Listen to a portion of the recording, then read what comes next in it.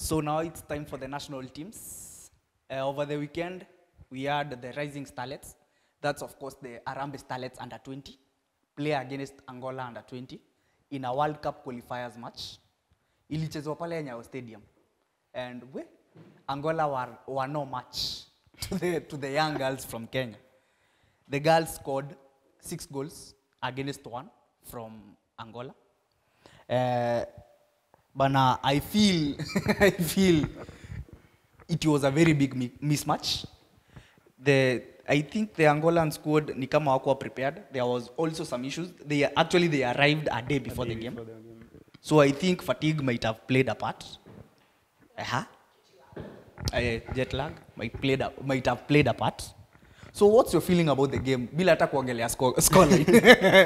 The scoreline man inakaa aibu. Well, I think Rising Starlets have a good squad, young and energetic. It's a good squad. I expected a bigger scoreline than that, honestly speaking.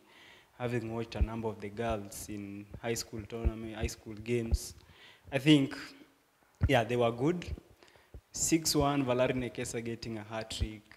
Midewa scoring a super free kick. Superb free kick. I think it's something to be proud of as Kenyans.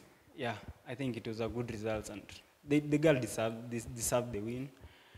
Yeah, I hope they'll also get a higher scoreline when they go to Angola. The match will be played on 14th. Actually, I listened to Valerie Nekesa talk to the media after the game. Alisema she's confident to score more goals. The coach has trust in her. She'll score goals. She's a lethal goal scorer. Actually, she was the top scorer for Division 1, the women football last season. She was and is still playing for Madira Soccer Assassins. Yeah. Madira Soccer Assassins wamekuwa promoted to the Kenya Women Premier League. They had a game, their first game ilifaa kwa hii weekend, but they did not play it sababu 7 of their players wako kwa hiyo Rising Starlets under 20. So that means they have a very good squad, a very technical squad. And the 6-1 scoreline was a clear representation of the squad we had. Yeah. Sababu, this girl, Valerie Nekesa, in the 10th minute alikuwa already in a brace. In the 20th minute alikuwa hat-trick kitambo. And they could not stop scoring. They continued scoring, and they are currently training. They will be jetting out of the country later to Angola, to play to Luanda, to play si Luanda Villa. Ndio kuna place nilisikia inaitwa Luanda huko. Yeah, in Vihiga County. In Vihiga County. So they will be traveling to Luanda in Angola to play the return leg. To me, that's a dead rubber fixture. Yeah. Goal difference here 5. Kuitoa itakuwa a little bit hard, but nothing is impossible in football. It can happen. So they should go there with all the confidence and raring to score more goals, of course. So you can find the highlights of the game on the channel also. You can watch the highlights, see the scorers, see the quality of the 4th goal. Was it the 4th? The Charity Midewa goal? Yeah, the fourth one. The free kick. Yeah, the free kick. Very quality free kick. Hey, I think that girl should be taking free kicks for HARAMBEE Stars. I digress. But she has a very good technique for the free kicks. Ilikuwa free kick ingine tamu sana. Yeah, it was a good one. Did you enjoy the free kick? Yeah, I loved the free kick. Midewa is a good player. Yeah. They will play either Botswana or Cameroon. Yeah. Yeah, for the last qualifiers. Actually, Cameroon won 2-0. So yeah. Might be Cameroon. They won away actually. Yeah. So yeah, I expect a good transition also when these girls are done when they are grown and they are past 20 years. I expect them to transition to the national team easily. Yeah, I think that's actually the hat-trick scorer, funny enough, is 16 years old. Yeah. She's playing in an under 20 fixture, but she's 16. So kama kuna under 20 ingine inachezwa, akona 4 years za kucheza hiyo under 20. Yeah, I think that's a good thing. Hey. Yeah, it's good for our country. I would also love to fike kwa the under 20 World Cup finals, which will be played in, I don't know, India, somewhere. I just wish to fike kwa hizo games. sababu that will give a representation of the talent we have in the girls soccer kwa hii country. The girls soccer which has not been given the same amount of concentration as the male soccer, but it is by far which is looking to take us to World Cup first. Yeah. I think we should also focus our concentration on the games. I loved the way that fans waliturn up kwa ile game ya Cameroon versus Kenya, the senior squad. Also vile waliturn up kwa hiyo game ya Rising Starlets versus Angola under 20. I loved the way the fans wanaanza show up for the Harambee Starlets matches. We should keep on doing that. Yeah. Also, usisahau highlights. Highlights ni za maana sana sababu kulikuwa na very good goals. Amaje Dan? Yeah. Don't forget to watch the highlights. Yeah. So, apart from that, the Harambee Stars head coach, Engin Firat. The last time we discussed about this coach, tulibishana sana na jamaa yangu hapa, Josh Angatia, who apparently doesn't know English. He only knows mathematics sababu ana work na stats and numbers. Alisema coach anafaa kuitwa Engin. So, how do you read that name? How do you pronounce that name? Is it Engin or is it Engine? Well, me I pronounce it as Engin Firat. Engine. Yeah. Hey, so una share my pronunciations. That's how I pronounce it. Hey, you know, people have different pronunciations. Thank you. I don't know. Josh? The engine. C engine. Thank you. So the Harambee Stars head coach, Engin Firat, named his squad. The squad is playing a very tough Russian side. Tunacheza against Russia. Yeah. But sir, the game will be played in Turkey on 16th, Monday the 16th. For those who have doubts about the game, Cameroon is also playing Russia on Thursday. Thursday there, I think. Thursday itakuwa the 12th. Yeah, Thursday the 12th. Cameroon is playing Russia. So people should stop worrying about whatever they said about the ban and anything because other countries are playing Russia and concentrate on the game. Yeah. So we got privy to the squad posted on the Harambee Stars page. Yeah. Do you have the squad on your phone? Yeah, I have it. So, bro, I'll give you the chance to read the goalkeepers, and then we'll continue from there. So the goalkeepers called up kwa squad idan walikuwa kina nani? Yeah, goalkeepers we have Brian Odhiambo from KCB. Yeah. We have Brian Bure from Tusker, and we have Patrick Matasi from Police. All of them are Kenya Premier local league players, and they have all kept 3 clean sheets this season.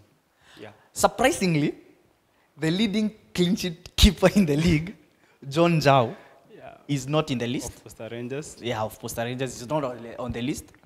I maybe thought alifaa kwa hiyo list. Sababu, I think the national team is all about rewarding current form. You don't get to call up players not based on their current form. I think, to me, John Zhao should have been in the squad also. It's better hata wangeita goalkeeper wangu. John Zhao akwe kwa squad sababu he's shown the quality. Okay. Actually hizo clean sheets zake huwezi sema ni all about the defense sababu amepiga some very crucial saves. Of course.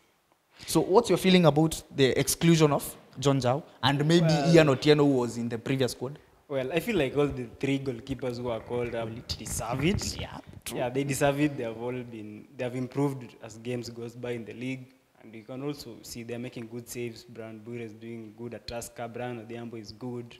Matas is also doing good. So I feel like maybe we should have called 4 goalkeepers so to include Njao. But yeah, the 3 are good. The 3 are good? I'm really fine with that. I'm very fine with that. I have no doubt. Okay. So in the defense part, Joseph Stanley Okumu of FC Reims in France. Yeah. Arguably our best our best defender anacheza kwa the highest level. Yeah. He's played against Monaco, he's played against Lyon. Hata kama ana lose some, winning some, starting against Monaco is something I never thought I'll see a Kenyan player do. A Kenyan defender do. Okay. Kwa strikers inakuwa a bit normal sababu a striker una expect you kukimbia, but defense inahitaji all the intelligence, very much hard work is taken into defense ile for you to play at top level unafaa kuwa nayo. So Joseph Okumu having that top level ability tunago a good place as a country. Yeah.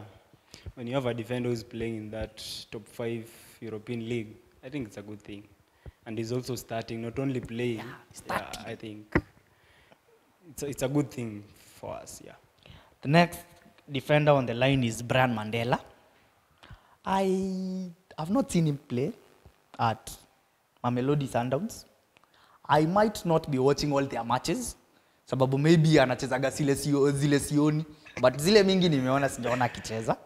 I have my reservations about his call-up. Actually, ukiangalia hiyo call-up, calling Brian Mandela who does not play regularly and leaving someone like Ken Owino who plays game in, game out. He has been on the team of the week 5 out of 6 times. Yeah. He has kept 5 out of 6 clean sheets. He has scored 1 goal so far this season. He has only conceded 1 goal so far this season. I don't think it was a wise decision. Do you feel the same, Mama? You are okay with Brian Mandela? Well, with Brian Mandela, I think, I think he should not have received the call-up, in my opinion.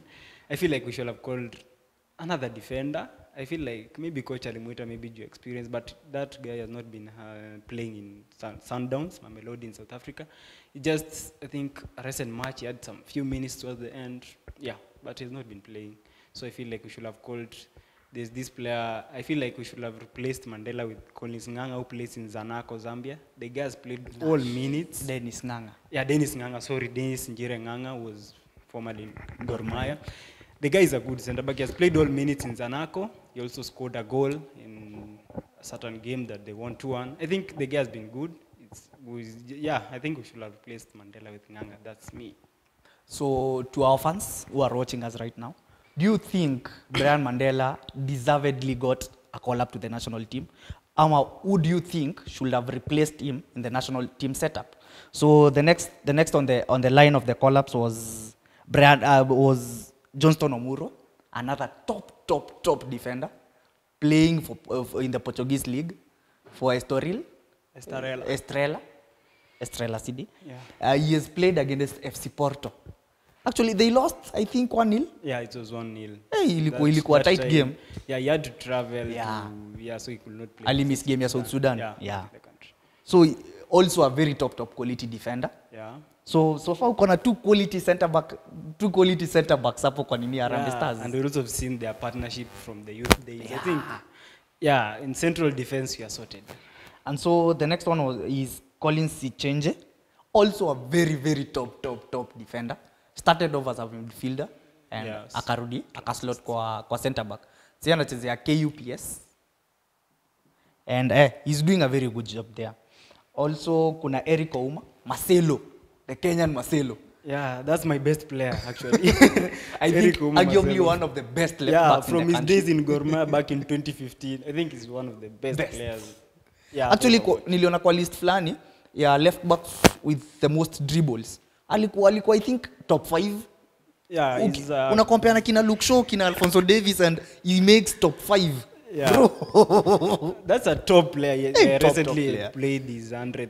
Yeah, he had played over 100 games for his team, AAK, back in Sweden. Yeah, I think that's one of my best players. Yeah. So next up, the right back, Rooney Onyango. I feel your call-up yake take time ili fakam kitambo. Like Rooney is quality. Hapa kwa right back, the deep, the early crosses, anaweza pigia cross hapa deep. He can also score from set pieces, mavichwa. Yani is a top quality right back, according to me. Right from his days in Wazito FC. Akatoka Wazito akaenda Dubai, akacheza 1 season and then he's back to Gor Mahia. So what do you feel about Rooney Onyango? Yeah, Rooney Onyango deserved that call-up. Yeah, that's credit for the good job he has been doing. I think he deserves it. I have nothing to say about that, yeah. Okay, and the next one is Daniel Sakari. The call-up ya Daniel Sakari ime draw a lot of controversy from football fans, from the sports journalists, from every sports enthusiast. Sababu ya nini? Daniel Sakari has not been playing at Tusker. This season, actually, I don't think he has started a single match for Tusker. But surprisingly, in the national team, you see his name there. Actually, it's a big problem because apparently Daniel Anyembe, who was impressive in the game against Qatar, has been dropped. And Who replaces him? Daniel Sakari, who has not been playing. Actually, Daniel Anyembe played in the last game. The last game his team played. Alianza alicheza 90. So it's not an injury concern. So what's your feeling about kukuwa na Sakari instead of Anyembe? Well, they are both Daniels. I feel like the national team coach has his own reasons for calling Sakari, which we don't know. Well, Sakari is a good player, we know, but coming from injury and he hasn't started any game for Tusker so far, I feel like, well, I just feel like Angeitwa, I feel like we should have called another player in that position. Personally, I feel like Sakari, according to me, coming from injury na ujanza minutes, then unaitwa, it's something strange according to me, but you know, national coaches have their own way of playing and they know the kind of players they want to fit their system. So maybe coach ameangalia kwa right backs wote Sakari ndo atanisaidia. Sakari, yeah, Sakari maybe he missed the last call up because of injury. Yeah, na alikuwa ameitwa the previous one. So wezi jua, we don't know the reasons, but personally I feel like coming from injury and the guy has not started any minutes for Tusker, I feel like yeah, we could call someone else who has been having minutes. But also, yeah, bora coach amemuita, and if he starts in the game or comes on and plays well, I think tutam support, yeah. So naweza taka kusikia opinion yenu pia fans on the same issue, on the Daniel Sakari issue. Do you think Daniel Sakari or Daniel Anyembe? They are both Daniels. So ni replace yo jina ya pili. Is it Sakari, is it Anyembe? Who would you prefer to be in the national team squad? Based on the games umewatch wakicheza. And also keeping in mind that Sakari has not played minutes for Tusker this season. So I'll go on to the next. Vincent Harper, the new boy, in line for his debut. Yeah. He has actually played for the England youth sides, and he has played for the England C squad. The England C squad inakuwaga ile squad ya non-professional players wanacheza non-league soccer. Vincent Harper plays for Exeter FC in, I think, League 2, which is considered a non-league. So amecheza England C squad. Nadhani hii mwaka bado. And then if Engine Firat has decided to want him a call-up, and I think he will link up with the squad at Turkey. I've watched some of his highlights on YouTube. Yeah, kuna mabao anafunga hapo tamu. I just wish he brings that with him akikam Harambee Stars Koskodi. So what do you think about Vincent Harper? Have you watched ama have you googled him? Sababu mimi nikiona a new name in the squad, the first thing I usually do, Google him. Have you seen anything about him? Yeah, actually the day the news broke out that there'll be there's a call up for Harper, just went straight, and I think even on his X page pin up his highlights. So nikaangalia, well, but you can also not be fooled by highlights. You know, highlights unaekanga the good things. You can't put the bad things. But I think according to the highlights, he's a good player. He seems to be a good player who can play on the left back, left midfield, and left wing. Yeah, I think it's good to see more players who play outside the country and have exposure in those good grown leagues being called up. I think, yeah, let's see how his debut will go. Okay, and the last person on the defenders list is Amos Nondi. No introduction needed. The winning goal against Qatar. Of course. The good display against Iran. Quality. I have nothing to add. Okay. And then kwa midfield, ameita the evergreen Richard Odada. Hey! Yeah, that's some quality player. South Sudan walipata shida hapo. Also kuna Anthony Akumu, not playing kule Japan, but akikuja hapa national team naonaga some flashes of brilliance in him. So niliacha kubishana about Anthony Akumu sababu anytime anachezea national team you'll actually see some game in him. Ama, what do you think about Anthony Akumu? Well, I think Akumu is those players who were called, they may not be playing, but when called to play for the national team, they give their all.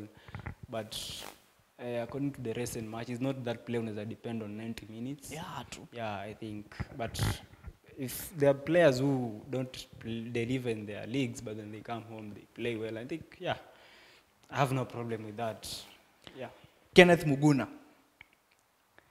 is called up for the national team. Actually, I'll defend Kenneth Muguna to the core. Before the last call up, Muguna was injured. He had a knee problem. Alikuwa hata ukiangalia games alicheza against Qatar na South Sudan, alikuwa na knee strap. Alikuwa amefunga strap kwa knee yake. But after that, he's gone on to score 2 goals for Police FC. He has gone on to show some good display for Police FC. Anyone who has watched Police FC after the international break, anaweza kutel, Muguna has been brilliant. So personally, I think I agree with the coach calling him up again. Although, acha ninyamazie hapo kwanza, but I think I agree with the coach calling him up. Yeah. Although many people will disagree with that, but mimi, I'll support Muguna to the core. Not because he plays for Police, but because he's a good player. So what's your feeling about Muguna receiving the call up amid noises ya watu wengi sana hapa Kenya after the watu walisema alikuwa a bit off kwa hizo games mbili za international break last? Well, Muguna being called up, I have no issue with that. I think he's one of the creative midfielders we have, one of The best. Yeah, the best. Well, he might have his own recent problems, issues, but you know, there are those players, kuna tu ile time wako down, but when they have that quality. Just lazima tu wait up. I feel, yeah, he deserves the call up though.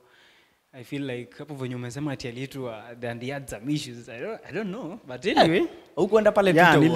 niliona alikuwa na strap and everything, so I don't understand how do you call a player who's not Cheki. But Tulisema anyway. ni hizi ya coach. But anyway, kuitwa Muguna has been good recent games. Yeah. Muguna has been excellent since the international break, the game versus Nyayo. Amekuwa akiperform poa. He deserves that one. Alpha Onyango is next on the list. To me, very good inclusion. He's been solid from last season. Amekuwa solid for Gor, and I have absolutely no problem with him being on the list. I also have no problem with Alpha Onyango. That's a top player. Ayub Timbe, next on the list. My biggest concern, my biggest worry will be after the Qatar game, a guy said that he had an injury, that he needed to go be treated at his club. On the day we played South Sudan, Ayub Timbe had a game for his club. He played a game for his club. I don't think that's something you should ever do. You can't just leave your national team citing an injury, then go on to play for your club. I don't think it's right. I don't think it's right. I'll never support that. So to me that's a player who is, I don't know, let me say, not very serious, because I think the national team should come first. Because many players say their dreams as they begin their careers is to play for the national team. But when you call for the national team and then cite an injury and go to play for your club, it shows a very big problem there. I don't know, maybe you have a different opinion on that.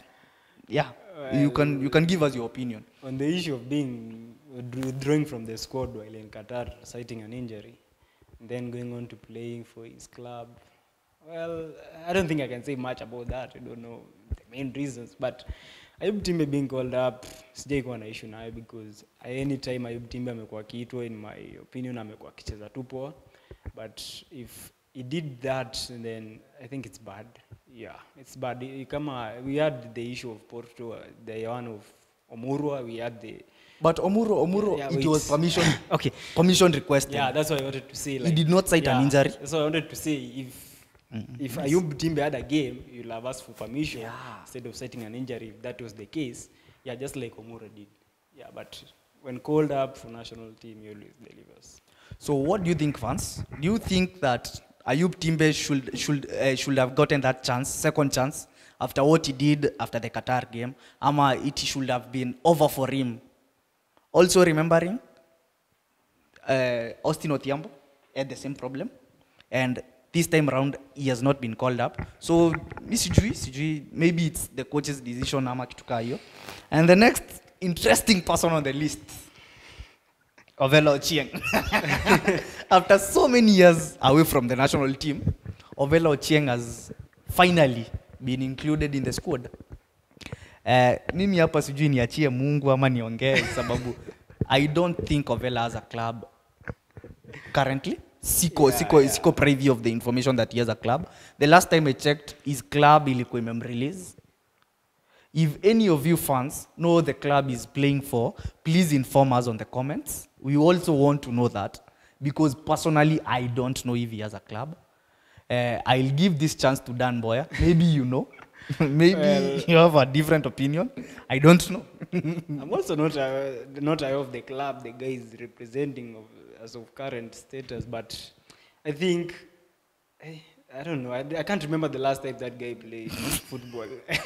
I tried to find whether amekuwa akicheza recently, and well, I don't think. I just feel like I have no comments about that, but No comments. no comments. I just have no comments about that, honestly.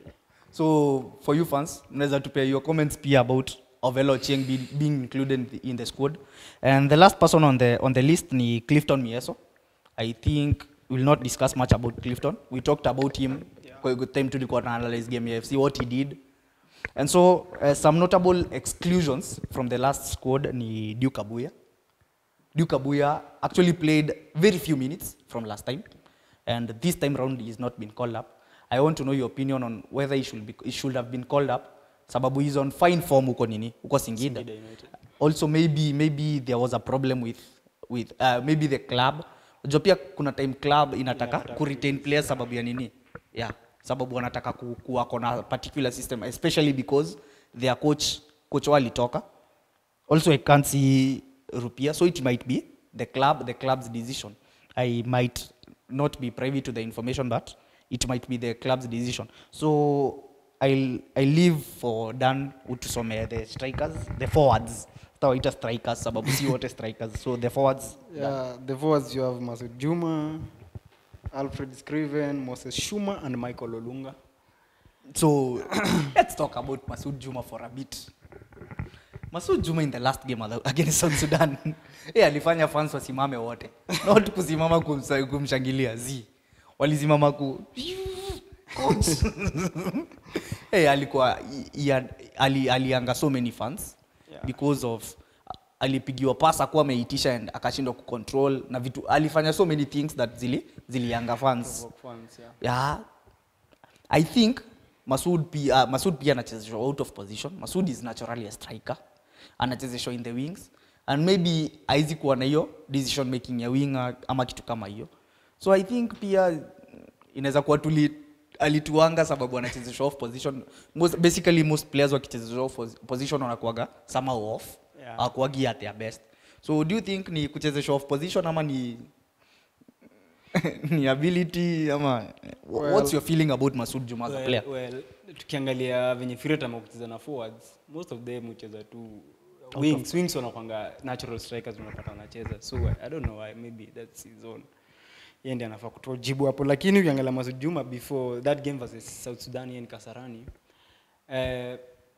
before apate injury he had some good runs, decent game. Exactly. It was good, but after alipata injury game yake ilienda down, and I always feel like alikuwa anajaribu kujikaza, but kama alikuwa mlemea after the injury, because I thought alikuwa angetoka tu hata half time like Rupia did, and then angepata blames like watu wangemchukia. It provoked fans, but Masud Juma in national team last game amekucheza hapo, sina issue na hiyo call up. Alfred Scriven playing for Eltod in Norway. Made to the team of the week some few weeks ago, and the last time he was called up, Ali was on bench for both games in Qatar and back in Kasarani against South Sudan. So do you feel angeona call up after kufanyia? Actually hata before that in the Iran game aliingia just the last minutes, aliingia kitu dakika 85. So cumulatively amecheza I think less than 10 minutes for the national team, na amekuwa kicall up and hakuna time ashaikata call up. Do you think anafaa kuendelea kuona call up ama anafaa kutafuta options different? I feel like player of kata call up according to me, like whether you get minutes or not, once you're called up, you should honor the call up. You should always honor the call up unless otherwise. But Scriven, the few minutes alicheza game Iran, I think it looks good. Very good. Personally, I feel like kuja na kukaa bench I think watu wanasema uwezi kuwa unatoka majuu na kuja kukaa bench alafu na bado kitu unakuja, but I see no issue. There are other countries they call players every day na bado wanakaa tu bench, so I don't know whether when it come to our country is it like it's something, well I don't know, maybe the coach kuna sababu zake, but once ameitwa, mimi whether you play or not, always honor the call up. Maybe ataitwa na maybe that's the time, maybe this is time to play. Yeah, okay. Moses Shuma, very good hold up player, very good in the air. Yeah, and he scored a goal against Talanta. Yeah, before I travel with the national team.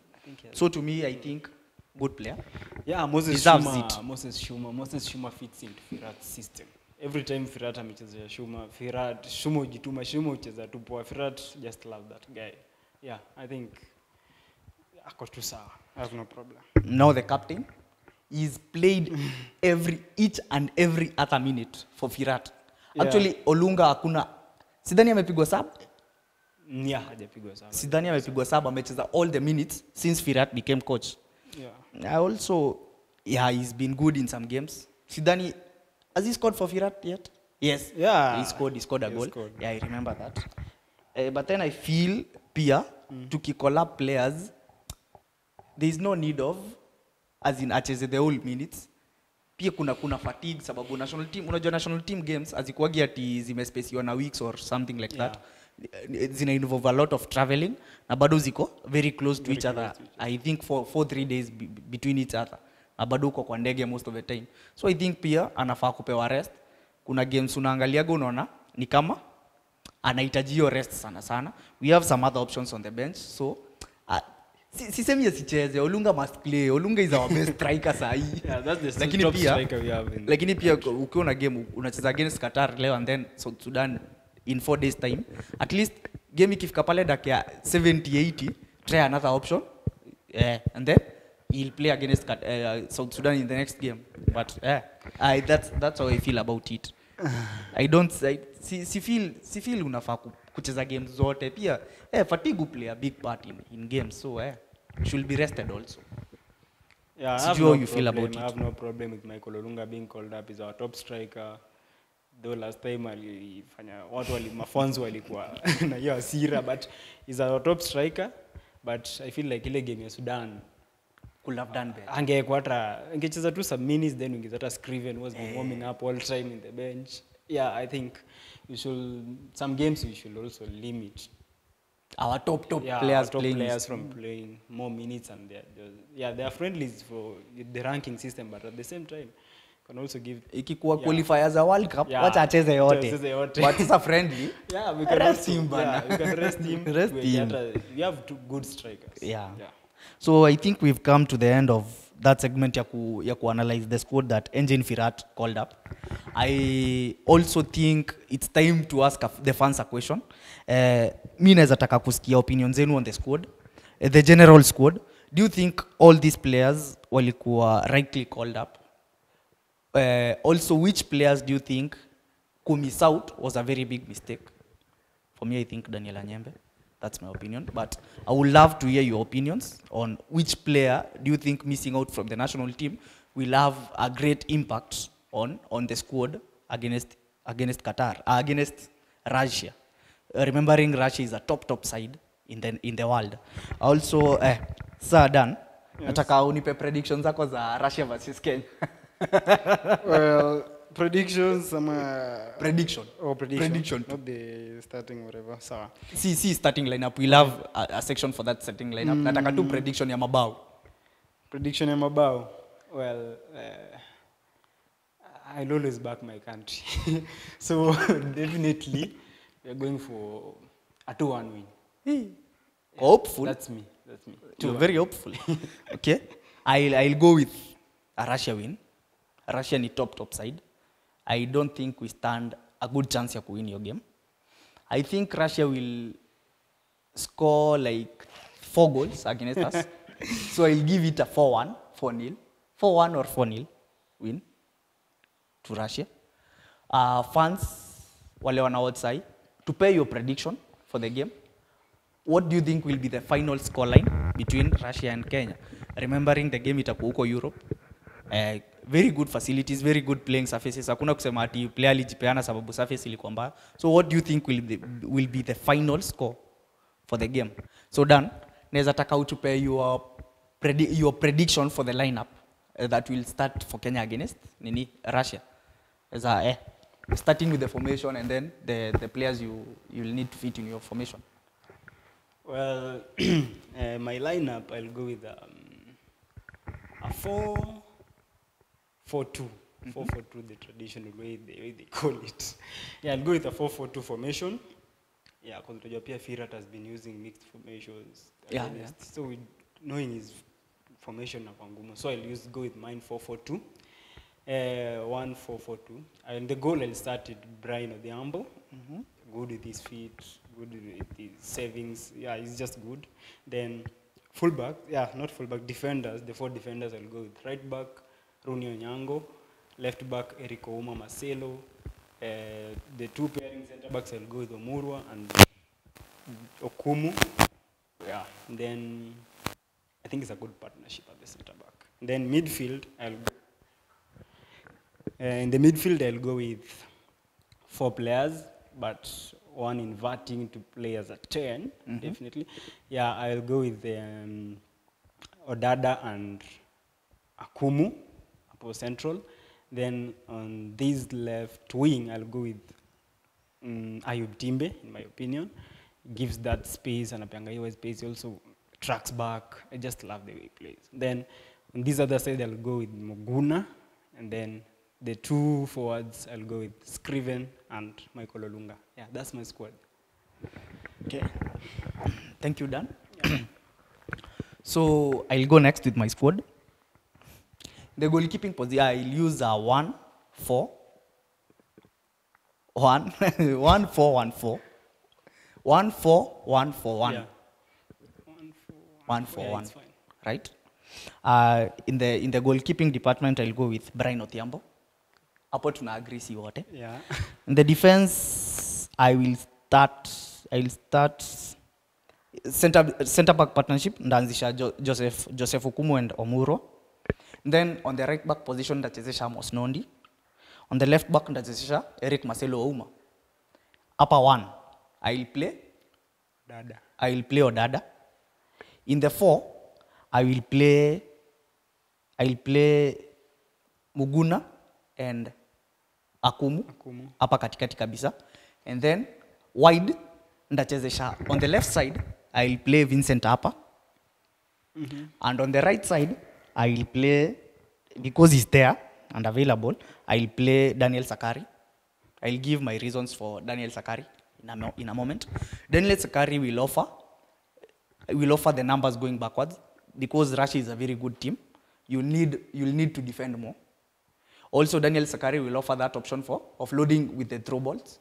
Atakuwa narusha hizo throw balls kwa box sana, and they will be dangerous to Russia.